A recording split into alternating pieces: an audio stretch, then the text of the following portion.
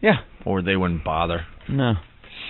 Well, first of all, let me tell you something. It was more than he said, because, you can't have a lawsuit and leave me on the air for 14 months and then say, I didn't know what Howard was doing. Either you're in control of it. I can't hijack a radio. You can't have 7 delay buttons and never hit them. And never tell me I'm doing anything wrong. And then suddenly say I did something wrong. Really? That's exactly what really, happened. Howard. That's exactly what happened. So is Howard inadvertently backing what happened to us and the fact that we should never have been fired? How many dump buttons did we have back 7. then? Probably 7? Yeah. Because there was 3 in the studio alone. Then 3 in the 4, studio, 5. I 1 think in the room. Maybe 6. Unless Pete had one. 2 in the boss's office. Yeah. And the key. And the day we got in big trouble, no one hit their button. Yeah, Not so what happened? One person hit their button. Wow, Howard's backing us. How about that? Thank you, Howard. Why not wait till the suit is filed? You know why? Because they'll file the suit, you read it, and you're going to say, well, gee, I got questions. I'd rather come out proactively and say, you know what, I'm sick of the intimidation factor here.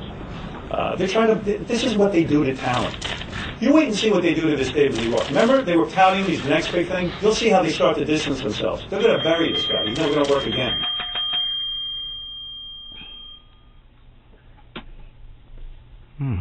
Interesting stuff. That is some interesting stuff. Ow. Don't hurt your hand. Trying not to. What are you ringing the bell today? Oh, for Sirius stock? God. Well, that's just the beginning. Oh, yeah. It's a lot of fun to listen legs. to, I got to tell you. I've been reading the message boards, New York radio message board and stuff, and they say that CBS Radio being a little silly, giving Howard a lot of the much-needed publicity he needs at this point for that, because he got a big boost when he went over to satellite, and then all of a sudden he kind of dropped off the face of the earth. No one's been talking about him, and this kind of gives him a little publicity. $500 million is a lot of money to get sued for. Oh, yeah. It's a shitload of cash. They want every penny he's making. Let's say hi to Jaxis. Jackson. Well, that's not what it says Jackson. on the screen. Who wrote Jaxis? Someone wrote Jaxis. If you didn't understand the name enough, wouldn't you just put Jackson? Who wrote that? Was it stupid Danix? I've never seen Danix, no. I've never seen Jaxis written before. It was Trevin. All right, what's up, Jaxis? Hey, guys. I don't know. In fact, I was just stunned a minute ago when I heard you say that his lawyer was sitting there with him, because I didn't see his press conference. What lawyer would let him do this? I've been a trial lawyer for 5 years now. And Sir, do you like John Grisham novels? Yeah, I like John Grisham I like novels. that. The underdog They're ones, inspiring. aren't they? It all works out in the end. I like like that works about out. those I like novels. that when it does. They walk out the Yeah. courtroom into the bright sunlight, smiling. Hey, dude, what's that Grisham novel about the young lawyer who takes on the impossible odds? Which one is that? That's the 8-volume set. Is what that is. I want to hock a loogie in a Grisham's face. Think it's something different already. Stupid. But, the thing that stuns me about this is that his lawyer is letting him answer each one of these charges individually. Yeah, right there. What he has just done is basically laid out. That's his defense. That's his deposition, his video deposition right there. And you guys have basically, you're smart guys, but you didn't need to be a genius to look through each one of the things that he laid out as his defense for those. Yes, you did. So they're basically going to take that into court and go, this is what Howard says is the reason for all of these things. Here are the facts. Give us our $500 million. Yeah, now I wouldn't be surprised if this ends in a summary judgment where the judge just goes, you know what, you're right, absolutely, bam, there's your ruling. It wouldn't shock me. This is going to get really interesting. Really interesting. I think if CBS wins this lawsuit, it's the end of Sirius.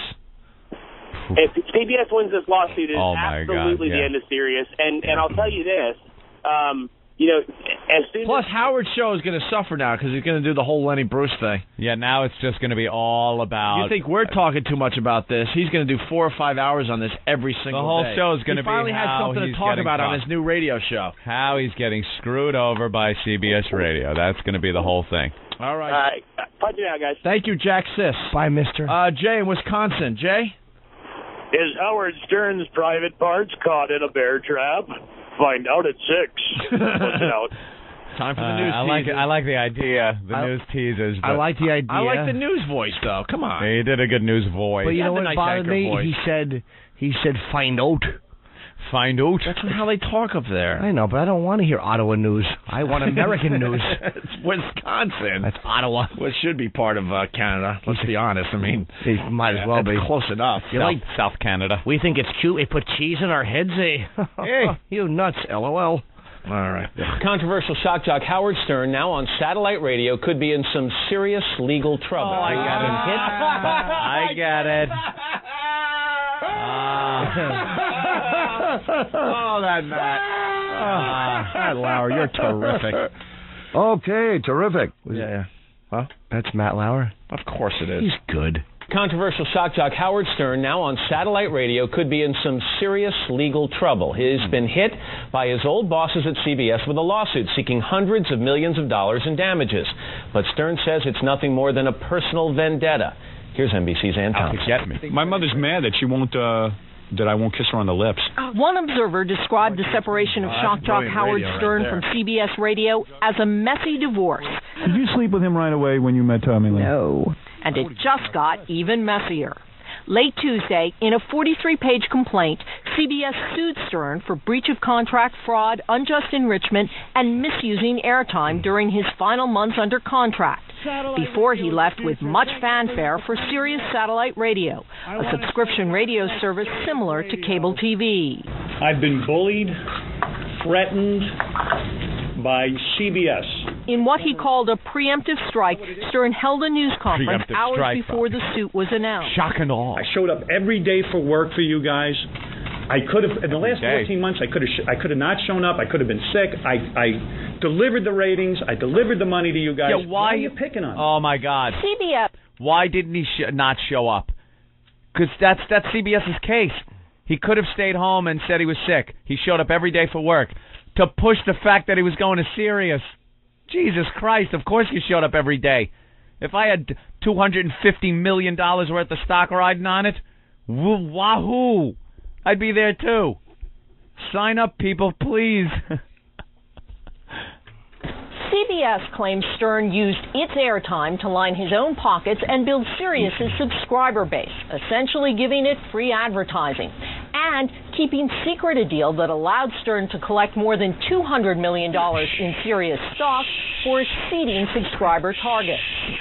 Paul Hine is with Billboard Radio Monitor. Howard announced in October of 2004 on the air that he was leaving terrestrial radio and going to satellite, and then proceeded to do a one-year commercial for satellite radio that rubbed a lot of people the wrong way at Infinity Broadcasting, which is now CBS Radio. Stern insisted he acted honorably and honestly, and blasted the lawsuit as a personal vendetta against him by CBS CEO Les Moonves. You can't have a lawsuit and leave me on the air for 14 months and then say, I didn't know what Howard was doing.